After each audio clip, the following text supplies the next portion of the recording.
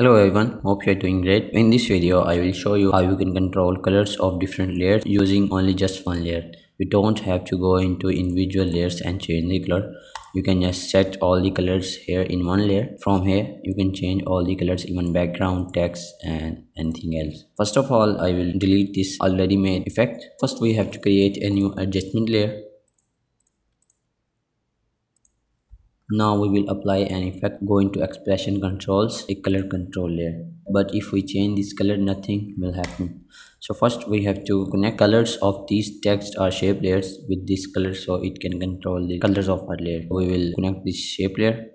So we will go into contents, ellipse tool, and after that stroke. This is because this is stroke color that we want to change. Hold alt and click on the stopwatch icon. This will open an expression panel. Now you have to connect this whip tool with this color control layer. Make sure you lock this effects control of adjustment layer. So if we select this layer, this will not hide. So select this whip tool and drag it to this color. And now if I click this layer color is connected with this color control, and if I change this, it will look something like this. Okay, so same goes with this shape layer that I created. We will repeat the process. Go on to our stock color and hold alt and click the stopwatch icon. It will open an expression. Click this expression whip tool and drag it to our color.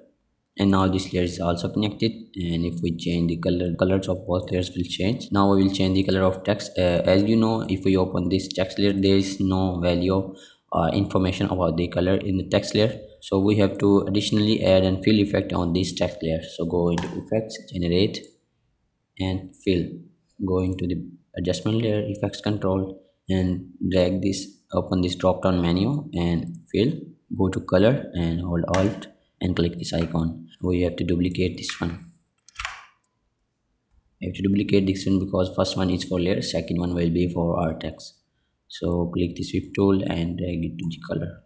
Now if I click this and change the color to white, you can see text layer. You can create as many text layer as you want, and you can control all of the colors with just a single layer.